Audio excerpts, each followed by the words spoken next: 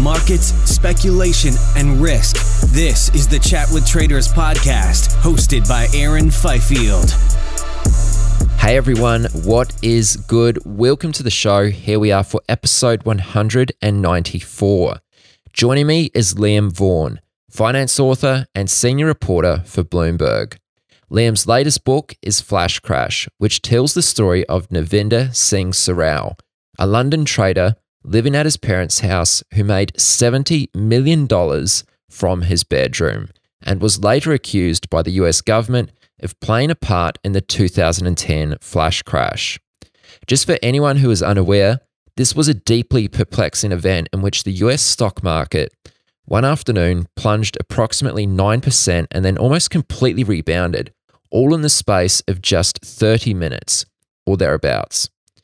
Liam sent me a copy of the book beforehand and it was hard to put down. Truly, he's done an amazing job of the book, and although in this episode, Liam does speak about many interesting moments from Nav's life, from starting out as a prop trader in 2003 through to when he was extradited to the US in 2016.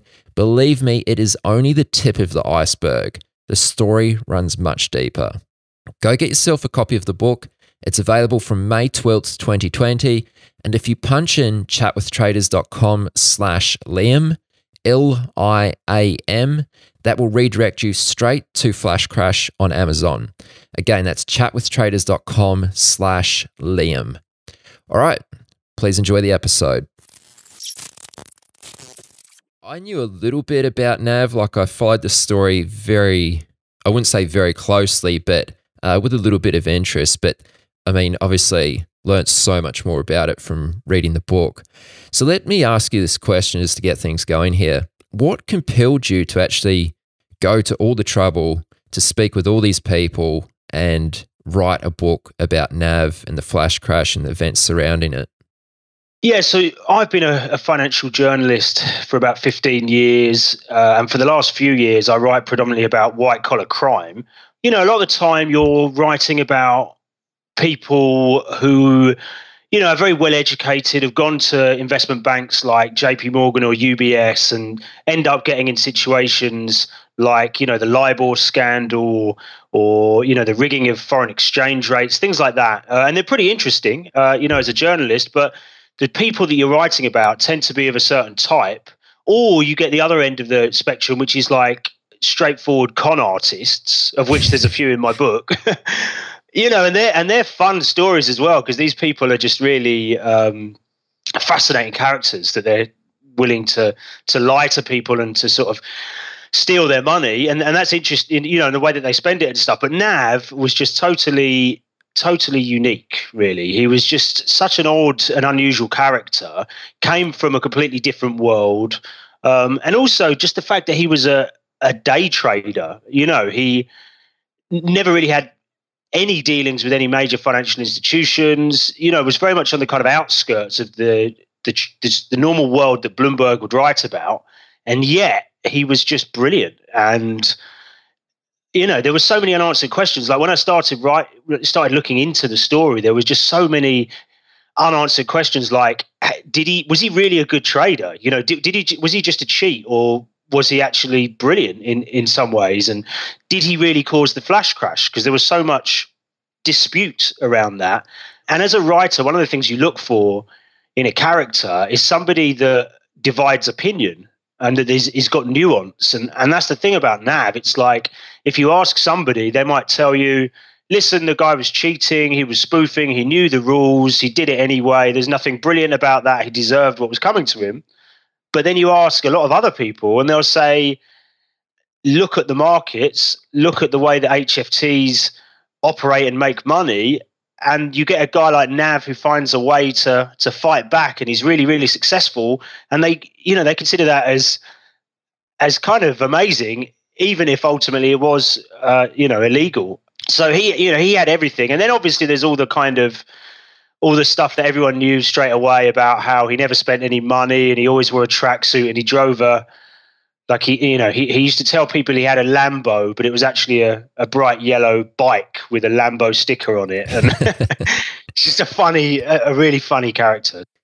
Yeah. You know, I was thinking about what sort of questions I would ask you last night, just doing a little bit of prep for this interview. And it was really tricky because in some ways, I don't really want people to get too much. Like I want people to read this book because it was really good. I feel like we'd almost be doing a little bit of a disservice by giving too much away. So there's a few points, of course, which I'd love to get in. But yeah, let's certainly save some for the book. So this is not going to be the comprehensive Nav story, but Nav started as a trader at proprietary firm Futex, which was in London, I believe. And I actually had Dan Goldberg, who was a partner at Futex, on the podcast like years ago. What year did Nav start trading at Futex? And just tell me a little bit about the kind of environment at the time when he came into the firm. Was there anyone sort of influencing his trading? Was he left to his own devices? Did he pick things up fairly easily? Like, what was that? What were the early days at Futex like for Nav? Sure. So he joined in 2003. It was actually called, I think it was called Independent Derivatives Trading at that point, and they changed their name later. And it was a really interesting time in the sort of evolution of financial markets because futures trading had recently started to kind of migrate from the pits, really. You know, over a long period of time, but particularly in the kind of late 90s, all the pits are closing and increasingly futures trading is moving and migrating onto screens. And at that point, you get all these kind of prop shops and arcades that spring up. And Nav had recently done a degree, kind of pretty average university in London in maths and computer science. And then there was an advert that was placed in a local newspaper. It was like, you know, traders required, you know, must have determination, you know, I can't remember the exact criteria. So he applied for an advert like lots of other people and got invited down to quite a modest office, which was above a supermarket in a place called Weybridge, which is about 45 minutes outside of London in suburbia. And he was one of the second group of intakes that they ever took on.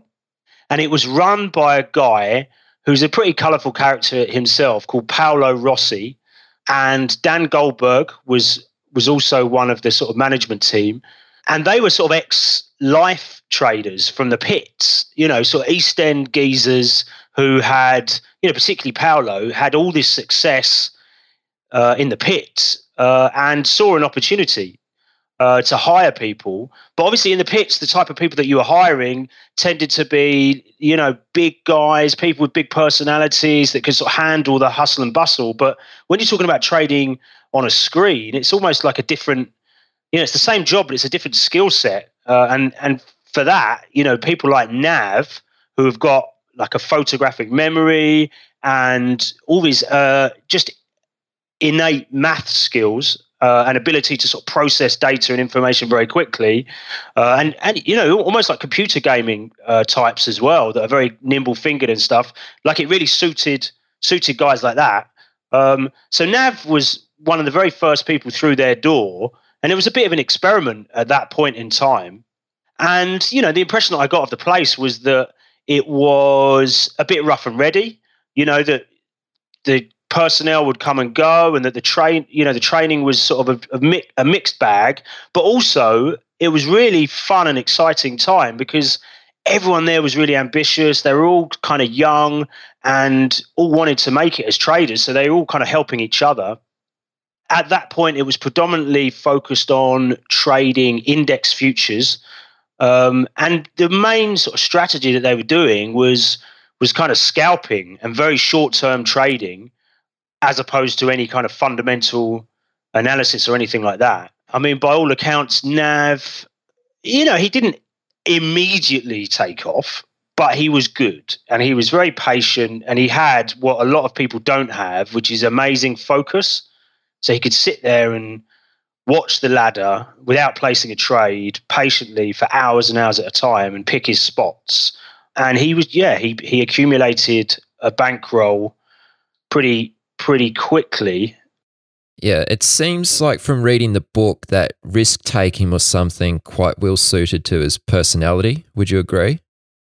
100%. Yeah, everyone you speak to was just completely amazed by his ability to just keep upping size and continually take on more and more risk. And in doing so, it sounds as though it made management a little bit nervous at times. There's a lot of anecdotes about, him sort of butting heads with the Rossies and stuff, because he constantly wanted bigger and bigger limits. And they were in a bit of a quandary because on the one hand, the whole business model was kind of predicated on finding people like Nav that could get to a big enough size. And then he was obviously paying a percentage of his profits to the firm. So they wanted him to get big. They wanted him to be profitable. But if he got too big, there was a kind of risk to the actual existence of the firm. So it was but he got incredibly big very, very quickly. And part of, you could see that in the way that he is, because money just didn't really mean anything to him other than as a way of keeping score of his trading improvements. So he didn't buy fancy clothes. He bought a moped that he used to drive into the office, and he apparently used to fall off it all the time, and used to sometimes come into the office with his helmet still on his head.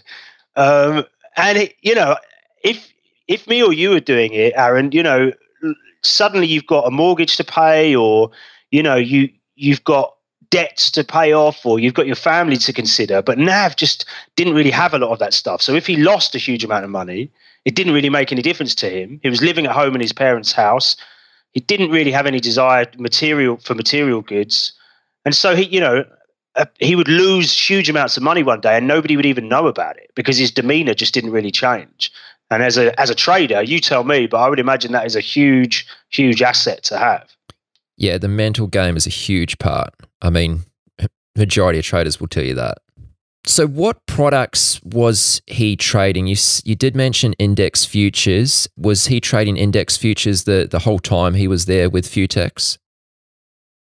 Yeah, so he started out trading a few stocks before he even joined Futex. That's how he kind of got into trading. And then when he got there, he was trading index futures. I believe it was predominantly FTSE at that point, FTSE futures. And then he kind of almost outgrew that market. Like he got to the point where he was trading hundreds of lots. And so he took a decision that he wanted to get into a bigger market where his trades wouldn't be noticed as much, where they would be absorbed by the market more easily. So he switched to S&P E-minis. So at that point, he starts coming into the office at 1 o'clock, 2 o'clock, and trading through through US trading hours.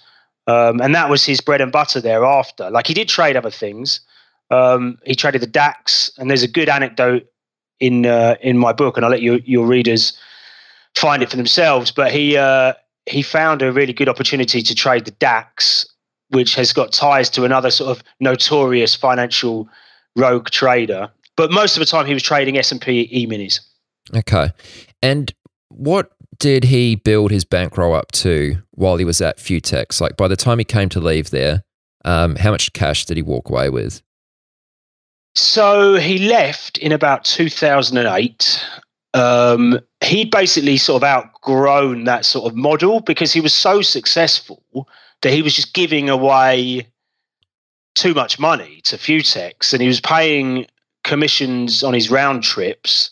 And if you're making at that point he was making say $50,000 to $100,000 a day on a good day, he's giving away $5,000 to $10,000 just in commissions. So he sort of got fed up with Futex, and he ended up leaving in 2008 and went somewhere else. And at that point, he had about $2 million built up. But yes, very quickly after leaving, he had his best year during the 2008 financial crisis. Do you know what he made that year? Yeah, again, like I sort of detail the biggest trades of his career, if you like, and one of those that I talk about in the book is in November 2008. I think it's the S&P 500, maybe it was the Dow. Was it a record low or maybe a decade low because of everything that had been going on, the collapse of Lehman and all that stuff. And then he he decided that he would just take a long position. Unusually for him, he wasn't scalping. It wasn't a short-term position. He just went very big long, and he timed it perfectly. And over the course of the next week or so, he kept adding to his position. And I think US markets went up by something like 19% in a week. And his bankroll went from like $2 million to $11 million. Yeah, over the course of that year. That's pretty serious. Amazing. And there's a great quote in the book from somebody else that was sort of sitting near him at the time. And they were sort of saying, a lot of people think it's gambling, but it's almost like the opposite of gambling, because he knew, because all of the press at the time was talking about the fact that the US were going to have to initiate these bailouts and that, it can't be allowed to continue. And so the writing was on the wall. And the analogy that they use is like having two aces in poker. Like, that the market's going to have to go up and everyone's talking about it, but have you got the balls to put everything you've ever earned into that trade? And that's exactly what Nav did. And so he really reaps the benefits, and that set him up to then become the trader that he did. Yeah. And again, that just sort of goes back to his ability to just take on a lot of risk. Yeah. I made note of there was I think it was a quote from Nav, or maybe someone had mentioned it to you, or it came out later in the trial, etc. But something along the lines of, he made the bulk of his wealth in no more than 20 days, spread across his trading career. I thought that was really interesting and something worthwhile highlighting, which kind of ties in here. Yes. Yeah, so Nav's strategy was principally to go short the market in a falling market, and then get out quickly and keep getting in and out, during highly volatile periods when markets were falling. So if you look, he made his first million was in, I think it was January 2008, during a period of real turmoil. Then in November 2008, obviously, famously, during May 6, 2010, in the flash crash, he made $1 million that day. And then he had his best day in August of 2011. And again, it was like a record fall in markets. Like, markets had fallen 5% in a day or something. And he made, if you can believe this, he made $4 million in his bedroom in a day. And one of the things we haven't really talked about yet, and to be fair, we should talk about, is that it wasn't just that he was sort of brilliant at scalping the market, although he was brilliant at doing that, but he also, by 2009, 2010, had started on this route of really majorly spoofing the market as well. Right. Let me just jump in here, because that's something I definitely want to get into. But I did want to ask you a question before that. And it was almost like, from reading the book, it seemed like there was a pivotal point where Nav kind of changed a little bit, where he became convinced that he could identify, and he was seeing other market participants that were just blatantly cheating in the market. Can you speak to that a little bit? Yes. I mean, that was, for me, it was like an amazing find, because that had never been talked about. Nav had never talked about it. It was never anywhere. But I managed to track down that he had an account on one of the major trading forums. And he's quite funny on there. Like, you'll see it in the book, but he's a pretty sort of cheeky, kind of like borderline offensive character to other traders. But at some point in 2007, he basically puts on this trading forum exactly what he thinks of the market, and also exactly what he plans to do about it. But it's quite amazing to actually see it, because it's 2 years before he even sort of built the machine, if you like, the algorithm that he would go on to use to sort of spoof to such devastating effect.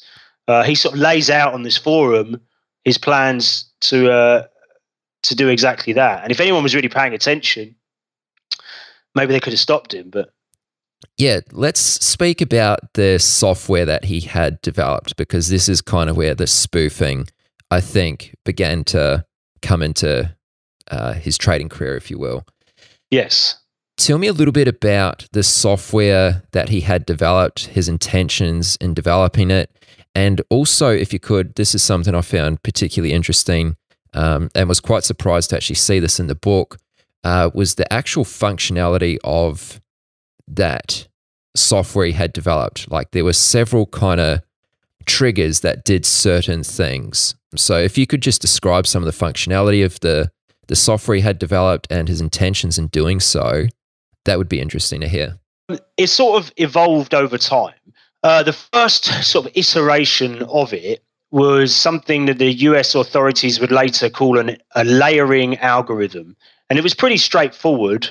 What it would do is it would place large blocks of orders, like you could specify the amount of ticks away from the current best bid. So he would place blocks of orders, usually 4, 5, and 6 price points away from the current best bid, and they would sit there, and there would be very large orders, like 600 lots on each price point. And then the functionality that he sort of designed and got someone else to create for him was such that every time the price moved higher or lower, this sort of block of sell orders would move in lockstep, so they would never get any closer to the current price and would therefore never be hit.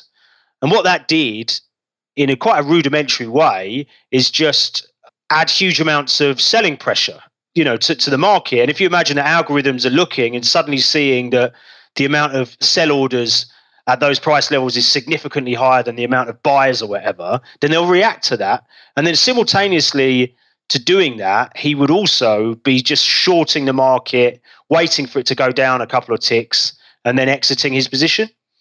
So it was almost like I sort of use the analogy of a sort of turbine in the book, but a lot of people are sort of surprised that he could have such an impact, but he would do it for short periods of time. Like he would do it in a burst of 5 minutes or 10 minutes when the market was already falling, and it would just add to the downward pressure in the market. And he would be in and out so quickly that he wasn't sort of relying on the market to fall several percent or anything. He would just get in and out after a few ticks, but he was trading such big size at that point, hundreds of lots, going up over time. It went up, but so that, that's still a very, very profitable strategy. There was also something about this software. There was all the functionality of it is actually covered in the book, but there was one part where if there was another order added to the queue, his order would increase by 1 lot so that it would send him to the back of the queue. What was his intentions in doing something like that? Because normally the fight is to get to the front of the queue, but he was intentionally moving his orders to the back of the queue and wanted to be last in queue. Was that, again, just part of his intent to spoof the market? It was, yeah. So basically, over time, the kind of original algorithm that he built becomes slightly less effective as other market participants become more sophisticated, and as HFT, really kind of starts dominating the market. Other participants suss out fairly quickly that if there's this sort of price, if there's a load of sell orders that are like miles away from the current price, they're not going to take that as much into consideration. So Nav realized that in order to really sort of trick other market participants, he needed to place orders right near the current price. So what he then started doing is he invented this thing that he called back of the book, whereby he would place a bunch of orders, usually at 1 or 2 prices above the best bid. And what would happen, as you rightly point out, is every time a new order arrived behind his orders, his algo would automatically increase his order by 1 lot. And because of the CME's system, what that would do is just send his orders automatically to the back of the queue. And because it's such a busy marketplace, by putting that on, that meant that those big orders that were having downward pressure on the market were constantly being sent to the back of the queue and never, ever being hit. And so, again, what he would do is at the same time as doing that, he would enter a genuine short position, wait for the market to sort of tick down a couple of ticks, and then get out again and switch the algos off. I was lucky enough to speak to some of the investigators that investigated his case, and they said that basically Nav was kind of amazing because he had so many strategies, so many nefarious strategies. So he would do this thing where he would place all these big orders away from the market. He would do this other thing with the back of the book so they were closer to the price point. And he would also do like manual spoofs. So he would flash 2,000 orders just for a second or two. And it was all just designed really to trick the automated algorithmic traders into supply and demand in the market for long enough that the market moved and he could make a small profit. Right. Let me ask you this, Liam, because you spoke to a lot of people in putting this book together. From the people you spoke to who were kind of in the know, who understood what it means to really spoof the market, did they say anything about how effective it actually is? I mean, there's different points of view on that, and I would say that it becomes less effective over time, but it was sufficient for Nav to make a huge amount of money as a sort of bedroom trader. And if you look at if you look at recent news out of the US Department of Justice, they've fined and gone after traders from the biggest HFT shops like Tower Research and Jump. They've got this big case at the moment where all these JP Morgan metals traders are being criminally charged for running sort of spoofing schemes for a long time. You're talking sort of dozens and dozens of traders now that have been criminally charged with spoofing. So I would say that it works. It's hard though. At the end of the day, you've got to have the capital that if you get it wrong, you've got to take that bath. And, Nav did everything he could to sort of mitigate that. Yeah. And Nav did receive, before the flash crash occurred, Nav actually received some letters or some warnings, is maybe a better word, from the exchange or regulators. Like his activity had sort of shown up on their radar somehow. Yeah. So one of the things about Nav's story, which engenders a lot of sympathy with him, is that he felt like not only did he complain on the forum about what was going on in the market and what he was seeing, but he complained to the CME all the time. And to the point where he was like a total pain in their ass. Like he would phone them up and he would threaten them, and he was just so pissed off because he saw spoofing all the time. But because the CME didn't do anything about it, they didn't take him seriously, he just took the view in the end, well, fuck it, I'm going to do exactly the same thing. And he did. And you're right, like they did send a couple of warnings. And then much later in the story, after he's sort of been identified, then, they did. The CFTC, the actual regulator, did start to write to him as well. But it was pretty sparse, to be honest. And I feel a lot of sympathy for Nav, because if the CME was doing its job, they would have noticed what he was doing pretty quickly, told him to cut it out. They could have given him a fine or whatever, but they didn't do any of that. And so, he ends up going from nothing to criminally charged. Yeah. Because there was just no oversight at that point in time. Let's jump forward a little bit and speak about the actual flash crash event. So this is the flash crash which occurred in 2010. Let me just ask you this question straight out. Can he be blamed for causing the flash crash? Almost definitely not. One of the things that I tried to do as a journalist is not overstretch my kind of capabilities and try and sort of get into the data and kind of economic analysis of this, because that's not my field. But what I did do is talk to as many people as I could from all different perspectives, including lots of finance professors, including the people that actually investigated the flash crash. And, there's a very wide dispersal of views. One thing I would say is that at the time in 2010, there was already an investigation into the flash crash. And what they found is that this big US pension fund had placed a massive non-price sensitive sell order into the market in an already extremely volatile day. And that was exactly at the point at which the market began to fall. So there was already a sort of major trigger. And if you look at the macro conditions that day, it was right in the heart of the Eurozone crisis. There was like Greece was, had suddenly received a bailout. And so there were all these swirling conditions that made the markets extremely volatile. And I think the most you can really say about Nav is that he was a big participant in that marketplace. He did place a huge amount of spoof orders that day, but no one's been able to sort of definitively prove that he was a major contributory factor. I think in the book I use this sort of analogy of like, how do you turn around and say what caused the First World War or something? Like you could read thousands of history books and they'll all come up with different factors depending on how they sort of view the world. And I think the NAV was undoubtedly a factor in the same way that anyone that was trading significant size is a factor in a market at any point in time. But nobody successfully sort of demonstrated that without him, there wouldn't have been a flash crash. And for what it's worth, I strongly believe the flash crash would have happened anyway. Yeah. I mean, markets are such complex systems and there's just so many factors to be able to pinpoint a single cause. I just don't know how you could. Well, yeah, the only thing I'd say on that, to give them, to be fair to the US authorities, they were always quite careful to say he only helped cause or he contributed or something. Okay.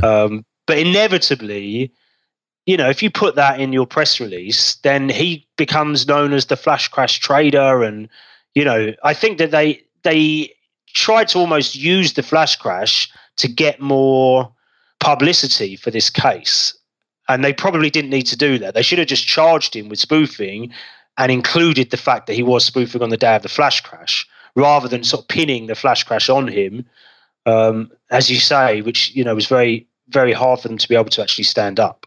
Yeah, that makes sense. That large fund, and you speak about this at length in the book, which was selling like billions of dollars worth of E-mini futures that day. And they were using some sort of algorithm to do so, like almost like a volume participation algo. It would match the volume which was being done up until they'd sold the quantity that they needed to get sold. How did they escape the hot seat through all this? Well, because there's no criminality for being stupid. Ultimately, it was a really, really dumb trade. As you say, it was entirely volume sensitive, and they didn't put a price floor. They basically just put this order through of like, we want to sell 75,000, I think, off the top of my head, E-minis. And they were going to sell them at a rate of 9% of the volume in the market at that point in time.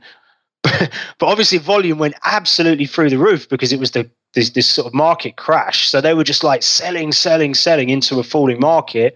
And there seemed to be no real traders there that pulled the plug and said, hang on a minute, let's cut this order. So they did, they got some criticism for it, and they obviously lost some money. But yeah, they didn't, other than sort of maybe a bit of embarrassment, they certainly didn't face any sort of criminal charges or anything. Yeah. Before we get into the criminal charges, etc., which Nav found himself up against, this is something I was totally unaware of before reading the book, is Nav actually had interests or investments in various businesses. I don't expect you to talk about all of them, but could you just tell us about one of those businesses which he had invested in? Like, what did he do with his trading profits? Yeah, so one of the most intriguing elements of this whole story is that Nav never told his friends or family how much money he was making. He's quite a humble, kind of eccentric guy, and he took the view that if other people knew about it, they would treat him differently. So he basically just kept it to himself. And at some point, his accountant notices that he's making millions and millions of dollars and says, hey, Nav, you should meet some of my friends. They can help you invest your money. And so he gets introduced to, it's no exaggeration to say, like a queue of salivating criminals who basically see him coming. There's this guy who's making vast amounts of money, but has got no use for it. And if you tell him, Nav, we can get you a fantastic interest rate, then he's sort of willing to do it. Because on the one hand, he's incredibly gifted at trading, but on the other, he's quite a sort of naive individual. He's not very worldly. And so there's a whole litany of these characters, but one of the main ones is this sort of Mexican entrepreneur called Jesus, who kind of comes into the picture, and he's got this scheme, and he offers Nav and other participants 11% guaranteed returns per year. And if you can imagine, at that point, I think the interest rates, UK sort of base rate was 0.5% or whatever. So it's pretty hard to guarantee someone 11% returns. But this is what this guy did. He's just this kind of amusing character who's got a kind of Russian wife called Ekaterina. He lives in Zurich. He drives like a BMW electric car, and he's got like a chauffeur-driven town car, and he looks the part. And Nav ultimately, without sort of giving the end away, but ends up giving almost everything he ever makes to this guy and people like him. How was this guy guaranteeing an interest rate of 11%? What was he doing with the money? That particular investment was around something called trade finance. So basically, and it might be, this is sort of from memory, but essentially, say you've got a situation where, a country wants to buy a huge amount of coal, and you've got a coal producer, but to actually get the coal to the country and for them to sort of verify that it's the right amount and to actually make the payment is a process that can take several months. So you get these companies that sort of sit in the middle, get things called letters of credit or letters of guarantee from both sides to confirm that subject to these conditions, they will do the deal. And then they kind of step in and put their money in as like a stopgap. And then they'll take a sort of cut of the profits. And so this guy, Jesus Alejandro Garcia, basically told Nav that he was this kind of Mexican wealthy magnate from a family of very successful Mexican businessmen, and he knew governments and companies around the world, and therefore he could make these connections. And so the idea was that all this money would be used to kind of facilitate what they called the global trade of physical commodities. So that was the pitch. But, you and I know that there's no such thing as risk-free returns. And if there is, then why the hell are you opening up that opportunity to other people, And how much money did Nav put with him? So by the end, he put with him £45 million. So something like $65 million, at least at the point where I write about it in the book. And yeah, I mean, it's a sort of a bit of a tragic element to the whole story, really. But basically what happens is that investors like Nav kept getting their interest. And so he had a huge amount of money. And before that, because interest rates were so low, he was getting hardly any returns on his money. And suddenly this guy comes along and, Nav puts in a smaller amount, then a bigger amount, and he keeps getting these returns. So each quarter he's getting like interest of, a couple of $100,000. So he starts to trust the guy, and he gets paid reliably for 3 years. And, not to give too much away, but Nav, once he gets arrested, has to come up with bail. And the bail is set at £5 million based on how much he's made over time. And so £5 million shouldn't be too much of a problem for Nav, but he finds quite quickly that he can't get the money. It's tied up. Yeah, so not only has he just been arrested, but it's only at that point that he starts to realize maybe all of the money that he's been saving all this time isn't as safe as he thought it was. Yeah. So what led authorities to identify Nav of wrongdoing? Like, why was he ultimately arrested? Well, yeah, so that's another interesting side to this whole thing. So it wasn't that the regulators or even the exchange noticed what he was doing, even though he was at points placing orders of like the 2,000 lot maximum and then pulling them. Nobody noticed.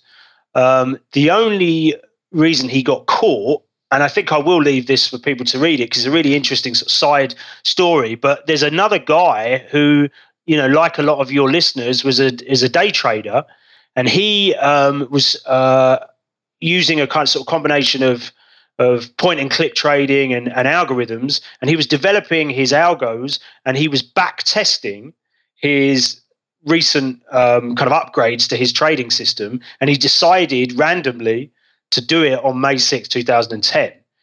And then when he did that, he noticed that there was all these huge blocks of oversized sell orders that were appearing and then disappearing, 4 or 5 ticks away from the market throughout that whole day. And then at this point in time, the US had just enacted the whistleblower program. So you could get paid to blow the whistle between 10 and 30% of whatever the CFTC or the DOJ end up getting. If they prosecute someone, you can get as a whistleblower. So he saw an opportunity. And so that's how, and so, from there, the investigation starts. So, it was another day trader that shopped him, basically. Obviously, there's a lot more around that. I'm interested, though, just to ask you, and I'm not sure if you have the answer for this, but how much influence did the larger HFT firms have in pushing forward this case also? Like, once it began to get a little bit momentum, did they become more involved in this? Because obviously what NAV was doing in the market was upsetting their systems, I presume. Yeah, it's a really interesting point. So there's a lot of people that believe that spoofing is a kind of reasonable reaction to the growth of high frequency trading. And I kind of write about it in the book. But if you imagine HFTs are essentially just monitoring the order book, looking for signals that the market's temporarily going to fall or rise, and then it's essentially using, very fast technology to try and get to the front and capitalize on that trade. What NAV was doing is saying, well, if all they're doing is essentially front running, I'm going to fuck with the signals and confuse the algorithms. And that's what he did. And so you're absolutely right. The HFT firms, particularly Citadel, ended up being like the regulators' eyes and ears in the market, and they're the sort of regulators' best friends, because people like Nav, and there's another guy called Igor Oystacher, this kind of Russian huge day trader, also active in the E-mini, and basically the likes of Citadel end up being witnesses in the prosecution of individuals like Nav, because they were the ones that were getting hit. So there's a sort of slight irony there that these firms that are billion-dollar firms that a lot of people think are very controversial anyway, and that are the subject of books like Michael Lewis's Flash Boys, because a lot of people think, well, what value are they adding to the market, are the ones that end up benefiting when guys like Nav get taken down. So what was Nav actually charged for? Like there was something like 22 different charges, I think. Yeah, so Nav was kind of unlucky in the sense that he was only the second individual ever to be charged with spoofing, because spoofing was a brand new law that was brought in, or anti-spoofing law was brought in with Dodd-Frank. And so at the time, they needed to charge him with as much as possible because they didn't know what was going to stick. So they charged him with wire fraud, and they charged him with market manipulation and with spoofing. And they've all got sort of different requirements to prove. But spoofing is quite a sort of blanket thing, which is like you're not supposed to place any orders that you intend to cancel. And at that point, it was completely unproven. And there was a lot of people that were saying, well, that's ridiculous because if you place a stop loss, for example, or an iceberg, all of these things, you hope or intend to cancel them. So throughout his case, was there any consideration given to the fact that he was also an incredibly talented trader? Like here we've spoken about, he was in trouble for spoofing, etc. Yes. Like sure, that probably helped to some extent. But I think there's also no denying that he was just a brilliant trader. Well, I am a fanboy of Nav, really. Like by the end of the book, I was just totally and utterly on board. Not to say that what he did, he shouldn't have got caught for, but ultimately he was just an incredibly gifted and talented trader. And I'm sure I don't need to tell you, but it's so hard as a day trader away from like a trading desk at a major institution to consistently make money. And Nav just did it from the word go. And even when he decided to sort of go over to the dark side and build this spoofing algorithm, it was kind of genius. Like the way that I see it was like he kind of saw a flaw in what the algos were doing, and he off his own back with no sort of prior training designed his own algorithm to fight back against them, and it worked incredibly well. So, you know, I hope that readers of the book will come away with that sense of like, even though what he did was ultimately illegal by the letter of the law, he was a fucking great trader and a really unique talent in the markets. Yeah. And was his broker ever scrutinized for, you know, a lack of oversight, I guess?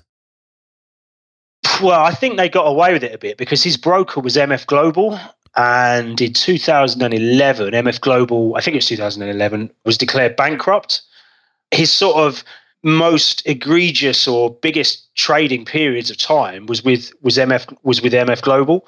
But it's definitely true that his brokers were pretty slack and even sort of knew what he was doing, anecdotally, it seems like. But basically just were like, this guy is just absolutely creaming commissions for them. So of course, they just sort of shut up and let him get on with it. I think there's been a couple of examples now in the US where brokers have actually been charged alongside traders. And the other sort of corollary point on that is that Nav, even though he came up with the designs for these algorithms, wasn't a computer programmer. So he had to hire developers to build the machines for him. And again, it sort of raises similar questions. Like if you build an algorithm that's so obviously going to be used to spoof the market or do any kind of manipulation, to what extent are you aiding and abetting that? Are you part and parcel of that? Or is that just the responsibility of the trader? And that's a question that comes up in the book as well. Yeah. So Nav was arrested. He was extradited to the US and went on trial over there. What was the outcome? So he was arrested over here in 2015. He was extradited to the US, and at that point, I think it was pretty obvious that the evidence against him was pretty strong. And I know a lot of people are very sympathetic for Nav and think that he's a scapegoat and what have you. And I am definitely sympathetic with that view myself. But what they need to realize is that Nav had communicated with various programmers in such an explicit way. So he'd put in various emails, I want my spoofs to work better, or I keep getting hit in my orders, my spoofs aren't working. So as a case, he was kind of screwed, really, because the evidence of intent was so strong. So he pleaded guilty in 2016. But what happens then is pretty remarkable, is that his lawyer struck a deal with the US Justice Department that he would assist them with their understanding of the markets and with other ongoing cases. And depending on how much of a good job he did, they would take that into consideration when he was sentenced.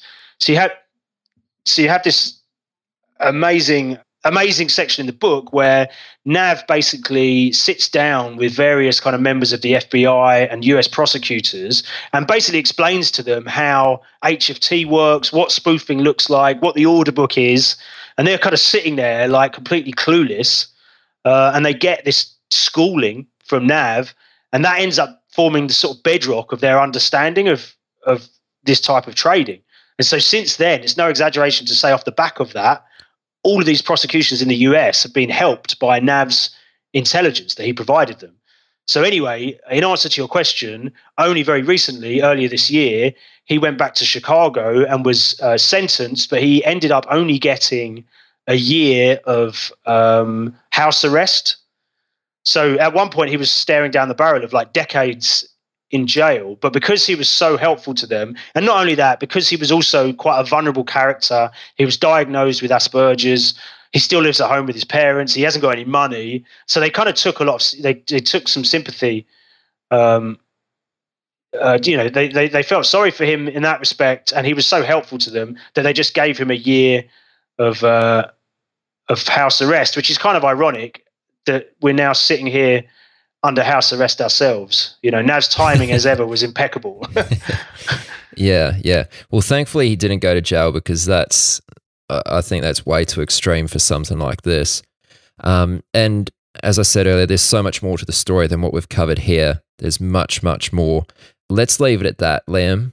Anyone who's listening to this and is interested in reading the book, you can find it at chatwithtraders.com/Liam, Liam. That'll take you directly to Flash Crash on Amazon. Liam, you're also on Twitter if someone wants to follow you. What's your handle? It's Liam Vaughan, BBG. Okay, very good. All right, Liam, we'll leave it there. I know there was so much more we could have spoken about, but I want to leave some surprise for readers of the book. So I appreciate you making the time, and I also want to thank you greatly for going to all the trouble to make this and put it all together. Awesome. Thank you, Aaron. Appreciate it. You've reached the end of this episode of Chat with Traders, but rest assured there are more episodes loaded with real market insight and zero hype on the way soon. So to stay updated with each great new release, subscribe to the podcast on iTunes, and we'd love it if you'd leave a rating and review. We'll catch you next time on Chat with Traders.